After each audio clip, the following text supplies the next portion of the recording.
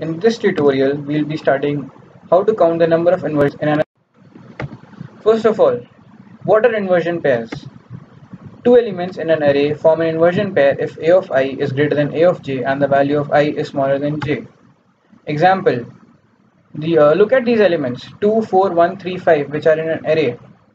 Now these elements have a total of 3 inversions which are 2, 1, 4, 1 and 3, 5. Let us see how this works.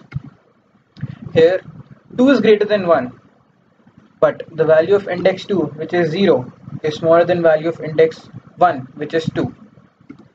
Similarly, for 4, 1 and 3, 5 we have the same explanation. A sorted array has 0 number of inversions, whereas an unsorted array has maximum number of inversions. Now this is quite obvious. We move on to the brute force method, which is used to count the number of inversions. In this method, we iterate the array element by element, and for each element we check the number of smaller elements to the right of the selected element. So you see the method getInverseCount. We first initialize the inverse count to be 0. Then we run a loop from 0 to n minus 2. Then for each element, we run a loop from the element to its right to the element at index n minus 1. Where we encounter any element which is smaller the element, we increment the count. And finally, we return the count. This method solves the problem in order of n square time complexity.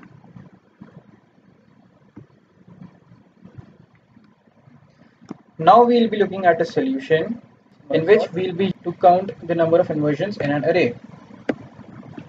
But firstly, we will quickly recapitulate the original merge sort algorithm. Merge sort works on divide and conquer paradigm, i.e. we keep recursively dividing the given problem into smaller subproblems until they become simple enough to be solved directly. Then solutions of the subproblems are combined to give solution to the original problem. Given an array, we first of all divide the array into two halves, then we call the merge sort on each of these halves, and then we finally merge these two.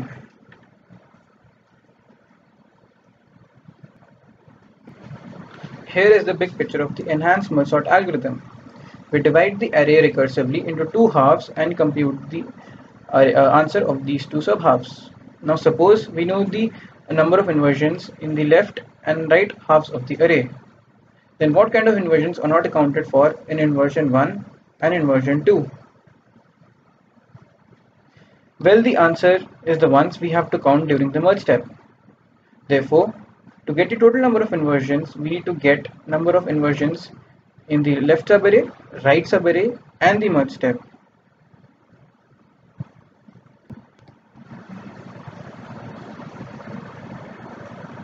Now the question is, how do we get the number of inversions in the merge operation? To answer that, let I be used for indexing left subarray and j be used for indexing right subarray. At any step in merge, if value of at index I is greater than value of element index j, then we know that there are mid minus 1 inversions.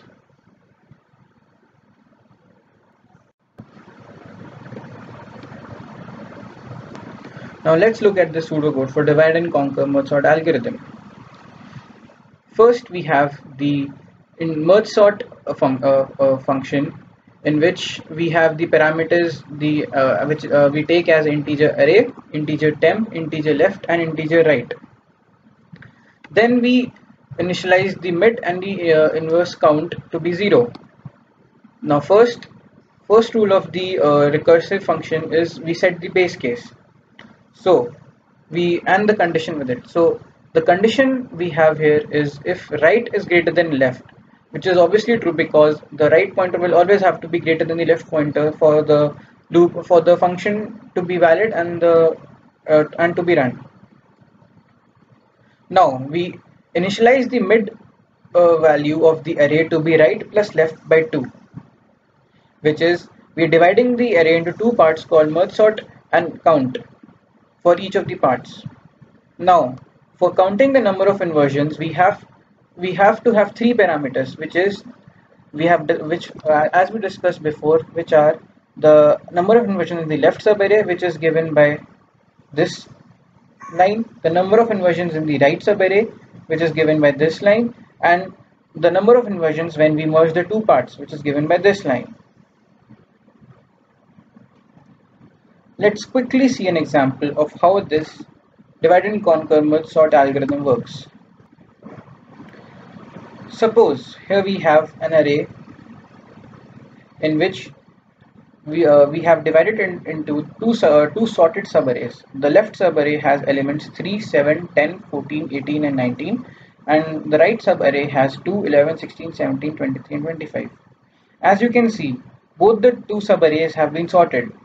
Now the main work which has to be done is we have to count the number of inversions.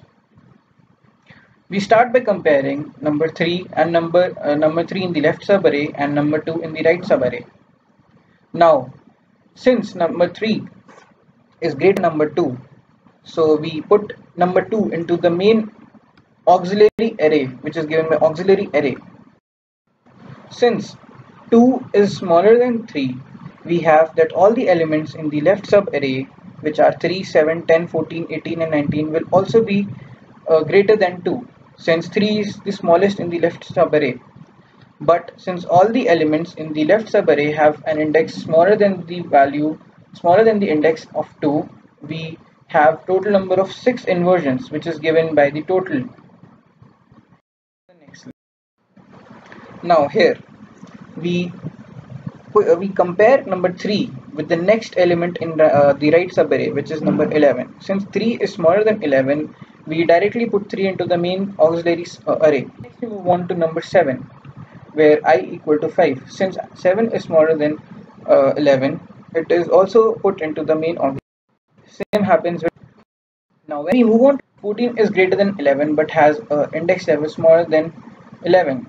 So what does happen? We have a total number of 3 inversions here, since we incorporate 14, 18 and 19 into the inversion count. Hence we add 6 plus 3. Till here we have total number of 6 plus 3 equal to 9 inversions. Next we move the J counter, which moves from 11 to 16. Again 14 is smaller than 16, so we put down the 14 element into the main array without increasing the. Then we move on to 18. Since 18 is smaller than 16, we again put 16 into the auxiliary array and increase the inversion count by 2, since 18 and 19 both are greater than 16. We move on to 17. Since 18 is also greater than 17, we again increment the. Now when we move on to 18 and 19 are smaller than 23, so we put 18 and 19 into the main sub. Now I has gone on to 0. We have no more elements left in the left subarray, and it has exhausted. Hence we put 23 and 25 into the main subarray without increment. Hence we have total number of 6 plus 3 equal to 9 plus 2 11 plus 2 13 13 inverse. Now let's look at the time complexity of this merge sort algorithm, which is used for counting the number of inversions. Now the equation of the time complexity is T of n equal to T of n by 2 plus T of n by 2 plus n, which is quite obvious since we are using two recursive functions, which is one function for counting the number of inversions in the left subarray and one recursive function for counting the number of inversions in the right subarray. Hence we have T of n by 2 and T of n by 2 for each of those recursive functions. But with this we have another function which is used for just merging these two functions, and hence we have an n which is added to the time complexity.